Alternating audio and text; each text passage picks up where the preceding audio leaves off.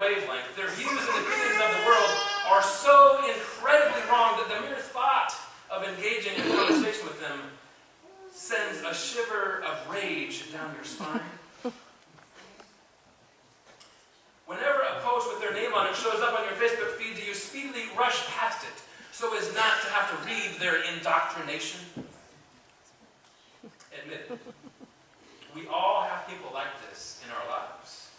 People which we claim to care about, but we just don't seem to ever be able to sit in the same room with them and have conversation. Whenever we end up trapped in a room with them, we try to hide in a corner, avoid making eye contact, and heaven forbid we ever actually have to have that conversation. I've been there. I won't name that.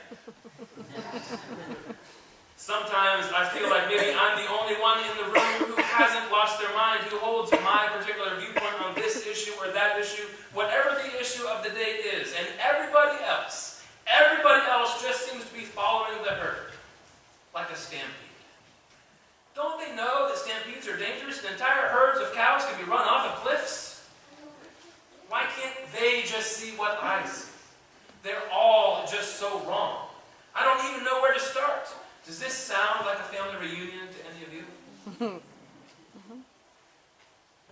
You see, all of this boils down to a communication problem. We really aren't communicating anymore. We may be technically speaking the same language, but we're not communicating. I've gone to grad school twice, and I finished a few technical schools along the way to learn specialized tasks that I wanted to learn. And one thing stands true at each and every one of these experiences. On the first day, I never understand a word they are telling me. I don't understand the lingo. They can be talking about technical terms or even not so technical terms, but whatever it is they're doing it with a certain dialect that I just don't seem to grasp. I haven't made myself familiar with them and their culture yet. I don't understand what's actually being said. You see, in certain cultures, the majority of communication is even non-verbal. Some people might appear quiet, like they have nothing to say, and yet feel they contributed significantly to the conversations through gestures, motions, postures, physicalities. And people who understand that culture would have picked up on that and would have heard what they said. We may all speak the same language, but are we speaking the same dialect? I've lived in many places across many regions and in very socio-economic environments, and each one of them has a different dialect. And you have to understand this dialect first, this cultural phenomenon, this variance, in order to understand the language that's being spoken. But let's go back to our families. Do even our families speak the same language as me? We were raised in the same family, right? Shouldn't we speak the same dialect? No, of course not. The fact of the matter is we all speak our own dialect. And they're based not only on our own family or region of origin, but they're based in part on our education, our life experiences, and our individual interactions. And get this, many of us speak a handful of dialects in any single given day. As we weave in and out of this social group or context and into the next, we change our dialect throughout the day. Believe me, I certainly don't talk the same with my closest friends as I do standing up here in this pulpit. We talk differently to people based on assumptions and things that we know about them, trying to talk in terms that can be understood. So why is it that with some people we just don't seem to be able to communicate? Our words just fly right past them. They don't grasp what we are saying. Think about that for a moment. What if I don't understand what they're saying either? Let's take that crazy aunt you have. Let's call her Ethel. Poor Ethel means well, right? She's the nicest lady in all the land. She's always doing charitable works for the poor, volunteering in schools, leading Bible study. Ethel, in many ways, is an admirable person. Yet, anytime Ethel brings up her views on certain political or theological points, you just find yourself thinking, I just can't listen to Ethel anymore or I will go crazy. That's exactly the problem. We can't listen and we don't listen. We aren't communicating with one another. We can't hear each other. I can't hear crazy Aunt Ethel, and crazy Aunt Ethel can't hear me. When we do happen to engage in conversation, we talk past each other. We cut each other off. I tell her she's wrong because she clearly is. She takes the cookies off my plate and crumbles them like Cookie Monster, and next thing you know, the whole family reunion is filled with anger and rage. You see, I believe, first and foremost, what we see here is a communication problem. Progress is not going to happen anywhere, right? We feel completely incapable of talking with certain people. We don't have the tools to engage with them. We don't have the words. We don't have that understanding. Simply stated, we are not equipped for meaningful dialogue. Friends, there is good news.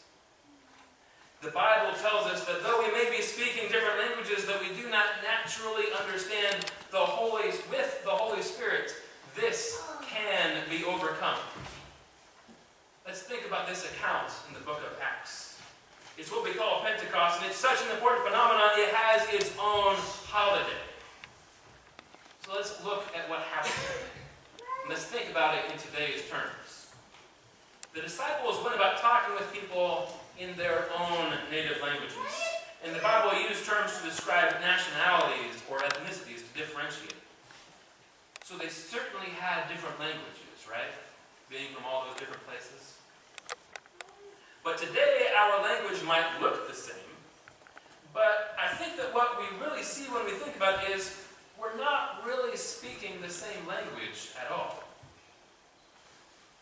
But we can. And when the disciples went about talking to people in their native languages, people said, oh, well, would you look at that? Old Peter over there, he got really drunk. Golly. Drunk Peter, talking to those weirdos over there. That's what happens, right? It happens even today. When somebody from one group has the audacity to actually meaningfully engage with somebody from another group, the rumors start up. Is that guy crazy? What in the world are they thinking? Are they even going to have a fight? What good could possibly come from this? Old Pete must have had one too many and got lost on his way back to our table. I'm sorry, Pete, I'm not talking about you. I'm serious, folks. This happens today. My parents are retired and they go to a coffee group twice a week. And there's like 3 coffee groups that meet in the same place at the same time. And each coffee group has different allowable topics of conversation. One is focused on golf. One is on politics. And one on just the general normal life and family stuff. Everybody knows each other in the various groups, of course, and they are cordial, and they get along, and there's never any serious fighting. But when one person wanders off, gets lost, and ends up at a different table, the first thing they do when they get back is they report everything they found out about that other group. It's crazy, right? Friends, we need to invite the Holy Spirit into our hearts. We need to invite the Spirit into our hearts that we can have an open heart and an open mind. We need to invite the Spirit into our hearts that we can listen to the other and not just hear the words that they say, but actually understand what they are saying. Right now, I don't think we understand each other. We need to invite the Holy Spirit into our hearts to allow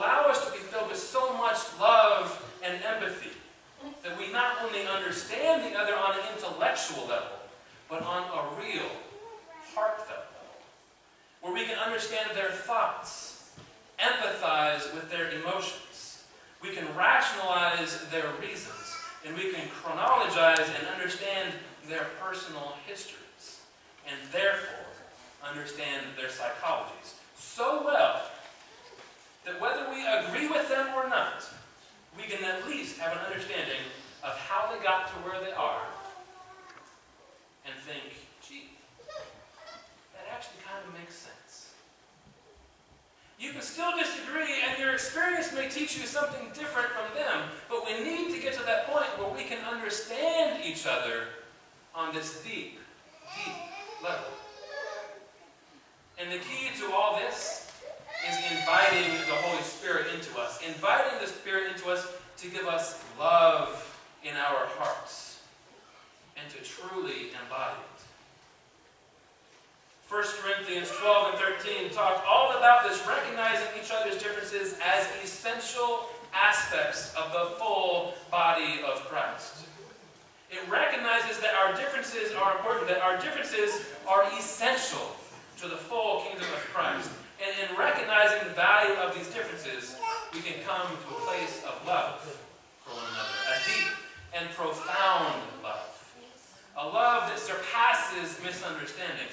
A love that's not envious, that's not arrogant, it's not boastful. A love that does not insist on its own way, but seeks rather to understand.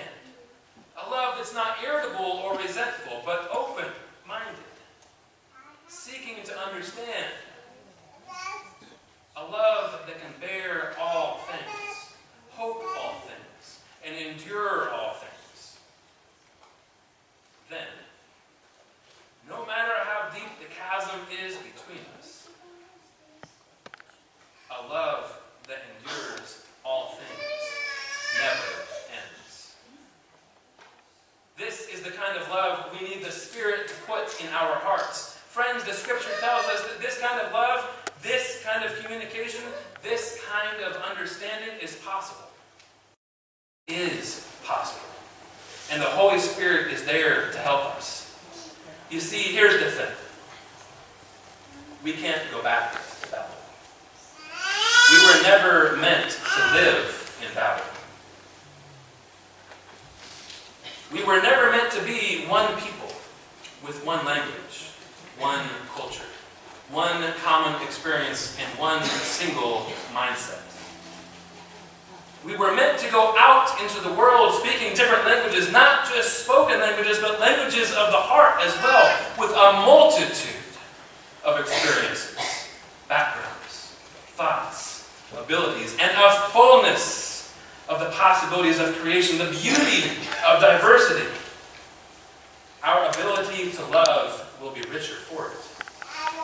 Our ability to feel God's presence will seem more tangible, and our pains and joys will seem more real when we recognize that the multicolored tapestry of our different stories opens our hearts to true understanding, and vice versa. Then we can truly hear each other, and we can truly be heard. And to me, that is the meaning